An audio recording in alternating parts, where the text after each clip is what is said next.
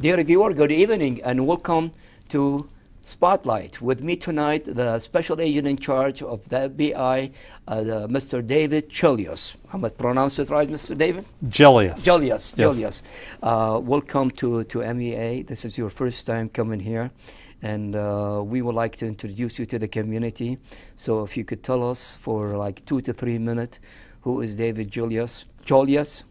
And what do you work before, and how long you been in Michigan? All right. Well, first, thank you for having me this evening. Pleasure. And a little bit about myself. So I'm actually a Northwest Ohio native, but my family roots on my father's side are in the Detroit area, where my dad was born and raised.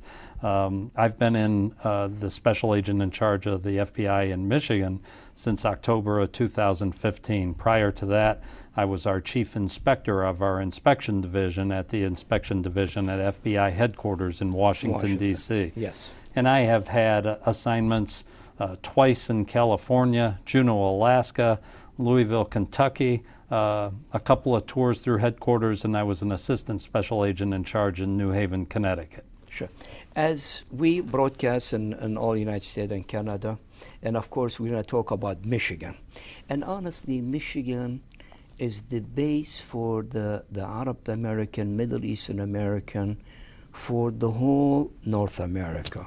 We are the large concentration in Michigan, and the community in Michigan, which is over 500,000, they're very effective, they're very involved economically, politically, socially. Tell me how you seen, I know you have background about Michigan and Detroit, and you were here, but I seen you honestly when you got appointed, and a month or 2 months later, you were integrating so heavy with the community. I go to a lot of events, and wherever I go, I see you. And I see people from your office talking to the community, trying to build that bridges of understanding the culture, the issue of the Middle Eastern. How you see in the Middle Eastern community? The reason I said the Middle Eastern, I want to combine the Arab, the Chaldean, and all of those ethnic minority coming from the Middle East. Yeah. Tell me how you felt the community here. Well, I'm actually gratified to hear that you observe us in the community trying to build these relationships. I feel very, very grateful that I've had some excellent predecessors who preceded me in this role as FBI Special Agents in charge. But I would say in the 8 months, going on 8 months that I've been in Detroit and in Michigan, it's been a crash course for me. I come from a ethnically diverse background, but it's been actually a great blessing for me to come to Michigan, to come to the Midwest again, where I grew up, and to get the experience, the diversity of Southeast Michigan and all of Michigan in general, and the Arab American population or the Middle Eastern population in this area is so significant, and sometimes portrayed in different ways around the world and in our own country. And I've learned in my time here that we just have a rich resource in the Middle Eastern community that exists right here. I see. Let's talk about the issue of the Middle Eastern community, the Arab American, the Chaldean community in Michigan. And of course, that Michigan, it could reflect in California, it could reflect in New York, it could reflect in many different places. But about the Michigan and the concentration, and an average American who hear about all those terrorist organizations, about a very small minority they are, but their voice is huge. And the propaganda is huge. That's why the media concentrates very heavy on them. But they're very, very small minority. If it's in the Middle East, the Arab world, or somewhere anywhere else, an average American, he'll see that, well, Michigan have as the hub of the Middle Eastern community. That's mean the terrorist activity is there. That's mean the FBI should watch every street in Dearborn or in other area. How you handle that thought? I've spent a great deal of time in my time in Michigan trying to communicate to the public that we don't face any greater threat in Michigan or Southeast Michigan of extremism because of the high concentration of Arab Americans or Middle Easterners in this area. In fact, I've found just the opposite. I've found a very, very patriotic, multi-generational group of people who've been here for a very, very long time. Yes. And their first devotion and loyalty is to the United States. So I tell people constantly that they are wrong if they think we face greater threats here. One thing with the diversity of the population we do have here is I think there's greater connectivity to areas of the world where there are conflicts and there is extremism, and that can be a benefit to us as well, because there's people who have accessed the information that's of benefit to us investigatively or to the other foreign law enforcement agencies or the intelligence community, because I think we're all dedicated to trying to combat extremism or terrorism, no matter what form it exists or where it exists. Absolutely, because they are not against individual, they are against humanity. They unreal and they criminal and all in their mind to kill more and more people, and they don't care if that person is a Muslim or a Christian or American or otherwise. So this is, but as I mentioned, you build that bridges with the community. You are coming to the community to understand their culture, their issue and all that. Is the community in return open their door to you? The organization, are they working for you? Are you getting call from Arab American, for example, there is a terrorist activity, or we think there is something around our neighborhood? So is that relation two-way or only one way? It's absolutely two ways. I have felt incredible spirit of welcoming me to this area, and I've been in people's homes. I've talked to people. There's occasionally, information in the press, as we see, and people try and sensationalize, things. And they say the FBI, the only reason we do the community outreach is to develop sources, etc. And I really resent that. It offends me because we're trying to build understanding of our mission. We're trying to build partnerships. I told one group, I said, my goodness, I've introduced and brought my son and wife to some of these meetings. Yes. If I was, I seen that. Yeah, you have seen that, and so we want to be part of the community. The FBI as a whole, myself as the special agent in charge of the FBI in Michigan. So I want it to be two-way, and I would consider myself a failure if it wasn't two-way. Great. In your department as a whole, do you have, for example, educational program about a culture, not just Arab American? If it's, Michigan is multinational ethnic minority, multi-part of many ethnic minority. Do you have that? And in your staff, do you reflect the community you're serving? Is there Middle Eastern American? Is there Eastern European? Is there Indian in your, to reflect the community you serve? Well, there is diversity in the FBI, but not nearly enough. It's become a priority, a shift priority for the FBI of Director Comey. And then at the state level here in Michigan, I've really made it a priority for the FBI in Detroit to emphasize the recruitment of more diverse people who can join us either in the professional staff ranks or the agent ranks. I think it's important for us to build the relationships, to have trust, to gain entree. You have to get your foot in the door to have a conversation before you can build a relationship. And having a workforce that's representative of the diversity of our area, of our population, is essential to be effective at that. Mm-hmm. So we in the FBI in Detroit are really putting an emphasis on that. You asked, do we have programs? Yes. We work at schools. Mm-hmm. I was at Frederick Douglass Academy in Oak Park the other day, which was a significantly ethnic student population. I was at the International Children's Festival a week ago on a Sunday, where there were representatives from 40 different countries there and performance groups, etc. And so our efforts are at the school age level, right on up to adults, because you see us in the community with the adults all the time. Absolutely. But the agent themselves, did they have, for example, I don't want to say classes, but they have information about the culture of the community they are served?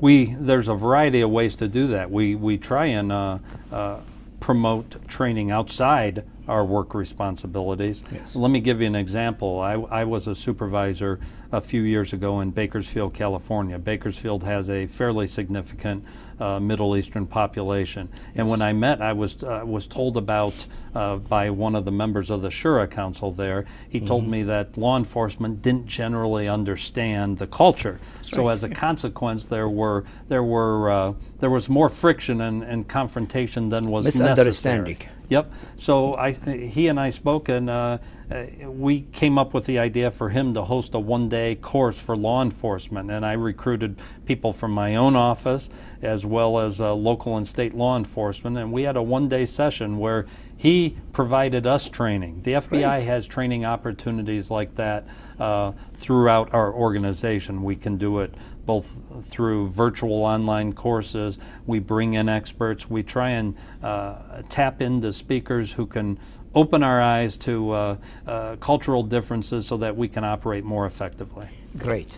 You know, there's a lot of members, Ramadan is coming, and they feel that donating to organization, of course this organization, they're going to come with issue related to poor, to children, but probably the real issue, the real thinking is different than that. And as a member of the community, they might in Ramadan say, let me send 500, let me send 1,000 to this organization. You know, it's something passion inside them. And then he found out this organization is a terrorist group. Tell me what's your advice to the community? Yeah, first of all, I think as a Christian myself, being charitable is part of my belief system. Absolutely. As it is for Muslims and people of all faiths, right? Yeah. So it's very, very important. I think people should be cautious. They should try and research organizations about which they're unfamiliar to make sure that it's a legitimate charitable organization that's not funneling funds to extremist groups or that sort of thing. The FBI certainly, I'll never apologize for the fact that we investigate the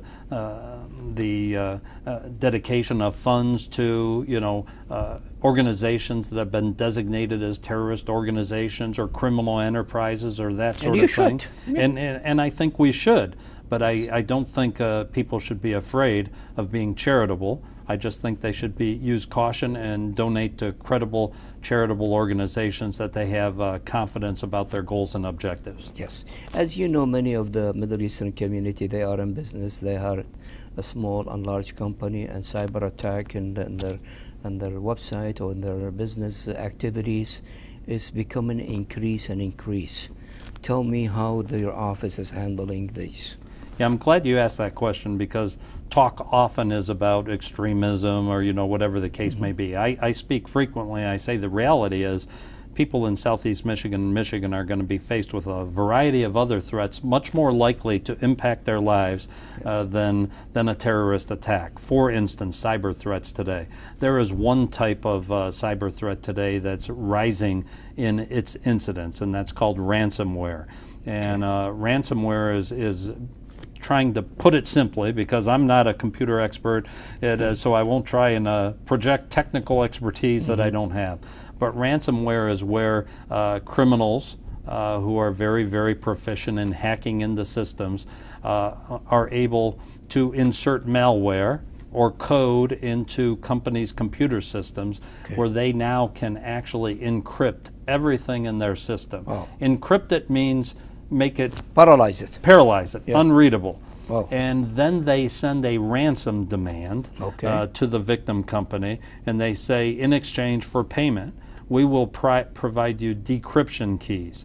And while we don't recommend, much like, traditionally the FBI is known for having worked kidnapping, right? Yes. We never recommend the paying of ransoms. Absolutely not. And we don't recommend the paying of ransoms in ransomware. But nonetheless, we don't have a solution, a quick solution to fixing. Well, that's what I'm going to ask you. Can you help them? Yeah. Yeah, I mean, those people, they need their information back. They need their system back. They do, and we do have a cyber squad in my office, and there are certain things, limited things that can be done to help. And so often in something like that, we can, after the fact, try to investigate who's responsible for the crime.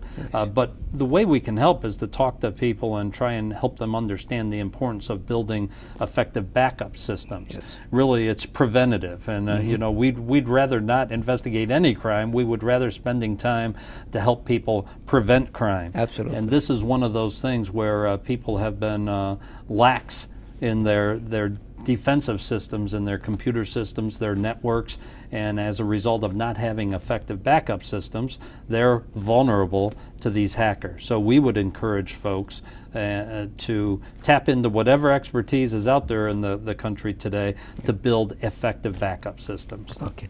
Two things, and human trafficking, because we are in Canada, I want you to talk about, and targeting our children through the internet and some website, and try to, mislead them and all that. Tell me what's your message to the parents, how they should work with their children not to have a problem, create a problem to them. Yeah, that's an issue that I feel very, very passionately about, the sexual exploitation of our children. Absolutely. Either through, traditional ways of actually trafficking kids on the street today, to people who consume that sort of thing, to the internet-based production, sharing of child pornography and that sort of thing. Yes. I really find and repulsive. we hear about it almost every day. It's actually one of the bigger problems. It's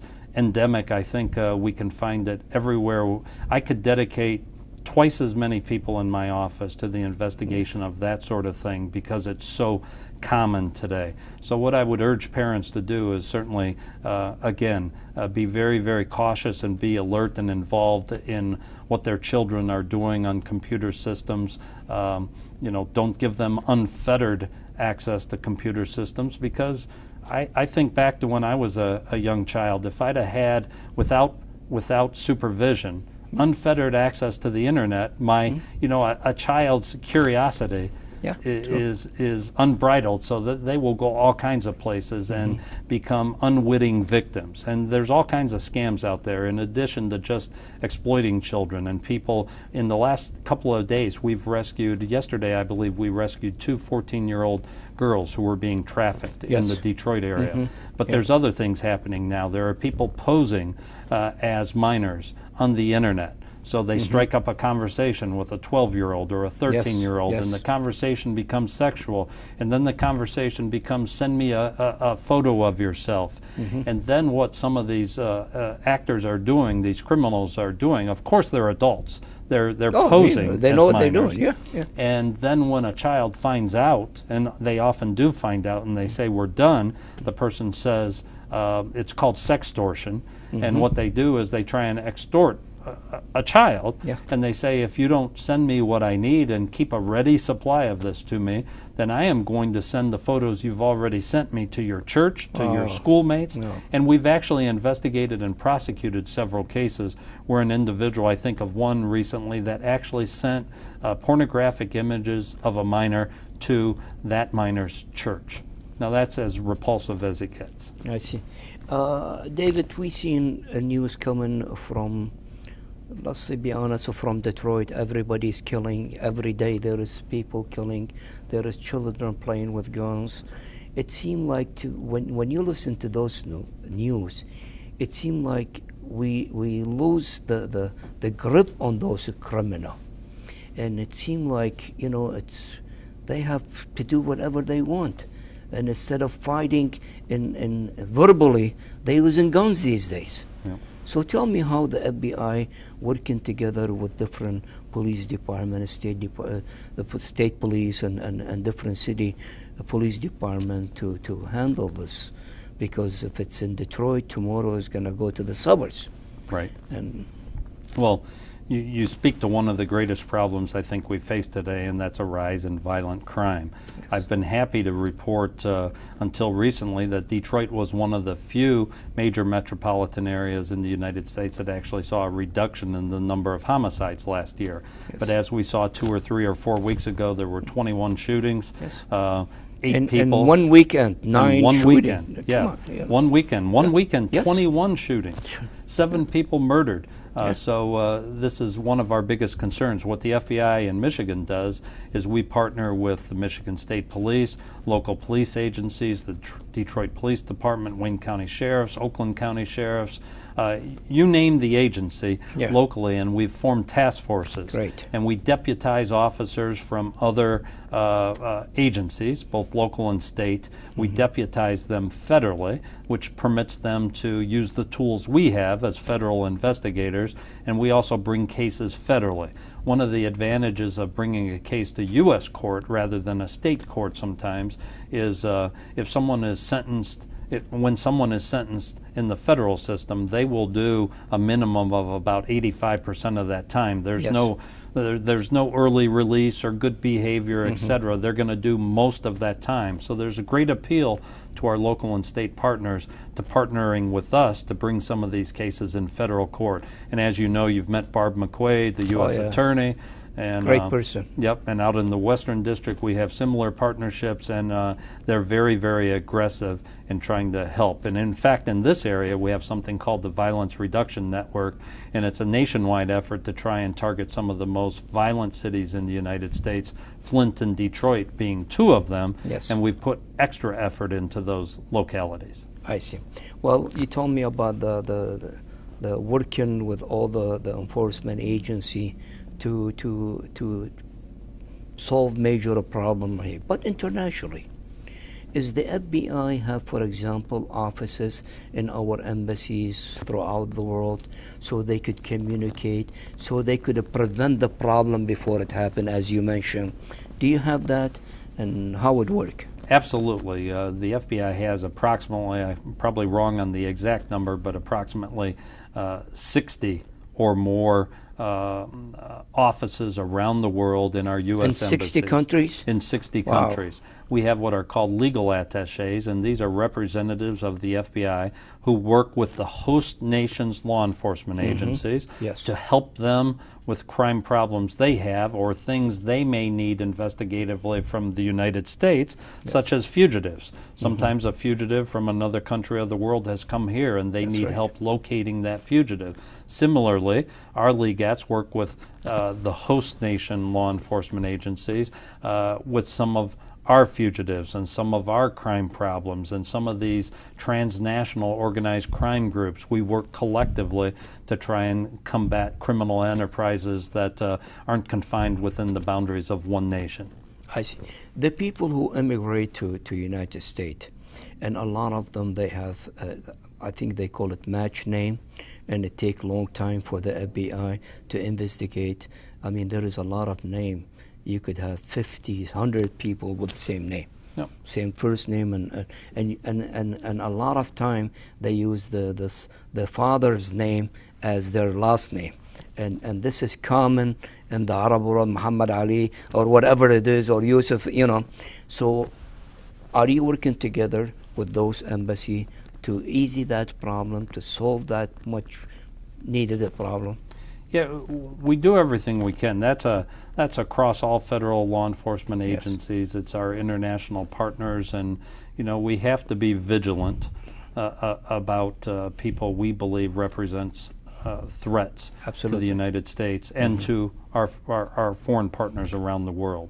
That being said, there are these instances where there's name similarities and that sort of thing, and we do our best to work with partners to try and get those resolved, because none of us would want that happening to ourselves. Oh, absolutely. Yeah. And it's important, but we can't sacrifice vigilance right now We're always trying to do it more effectively, but the mission at the end of the day is to protect the United States. Great.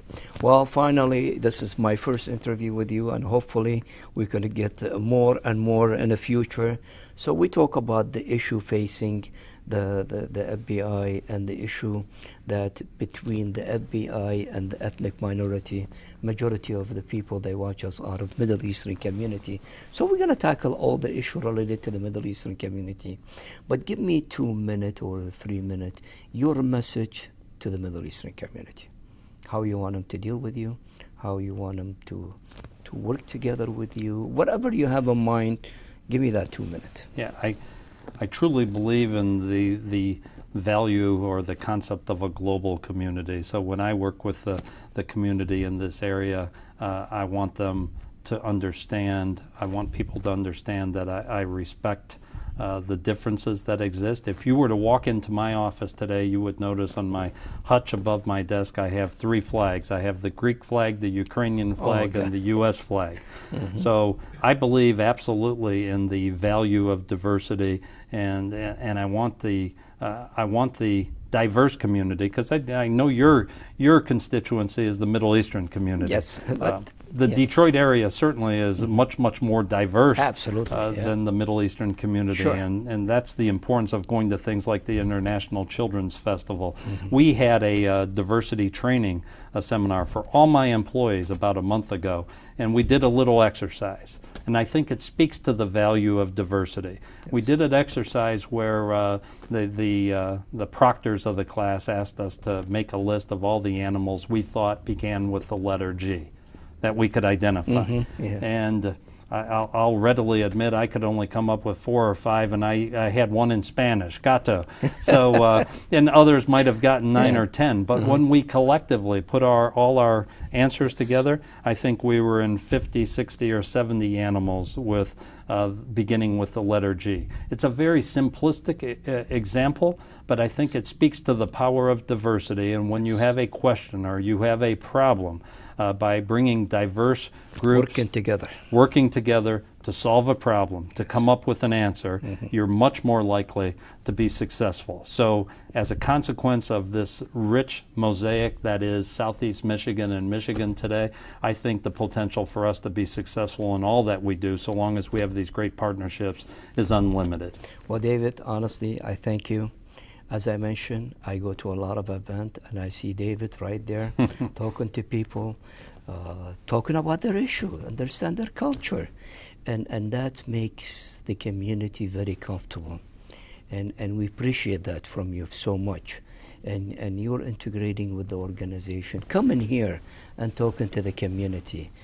We appreciate that very much, and we thank you for your passion. We thank you for understanding the issue and the culture of the Middle Eastern community. Well, I appreciate the opportunity to get to spend some time with you and share my thoughts, and I hope it's not the last time. I hope not. Thank you very much. Thank you. Dear viewer, that was my interview with David Gelios. He is the special agent in charge of the FBI. As you see, today the FBI working together with the community they represent, with the ethnic minority, with everybody to prevent one thing, that no threat come to us. Those criminals, when they threaten us, they don't understand Muslim and Christian, Polish, Armenian, Arab, Chaldean. They are against all of us. And we should work very close with the people from the federal agency to inform them about anything. If you see something, say something. And this is to prevent your neighborhood. Probably it's going to prevent your family from getting hurt. So when you see them, open your heart to them, talk to them, and again, please thank them for the service they do, because they are working very hard to protect us. Thank you very much, and thank you for watching. Thank you for sharing, and thank you, David, for coming here again. Thank you.